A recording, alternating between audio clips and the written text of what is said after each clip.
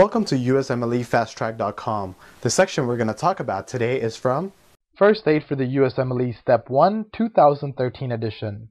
Page 196. Helper T cells.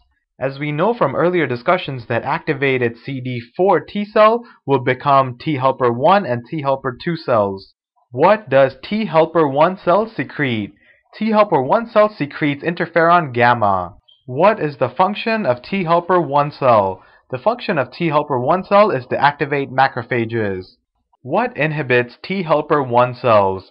T helper 1 cells are inhibited by interleukins that are released from T helper 2 cells. So just remember that both of these T helper cells are inhibiting one another by its cytokines. So T helper 1 is inhibited by interleukin 4 and interleukin 10 that is secreted by T helper 2 cells. What all does T helper 2 cells secrete? T helper 2 cells secrete interleukin 4, interleukin 5, interleukin 10, and interleukin 13. And remember, from those, interleukin 4 and interleukin 10 is what inhibits interleukin 1. What are the functions of T helper 2 cells?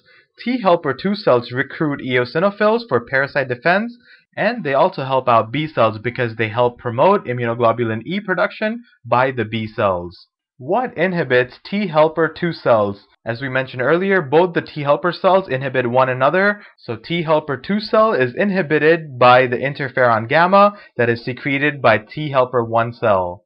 What is macrophage lymphocyte interaction? As we mentioned earlier that T helper 1 cell activates macrophages, also remember that macrophages can also activate T helper 1 cell. So this is basically what macrophage lymphocyte interaction is, that activated lymphocytes and macrophages stimulate one another.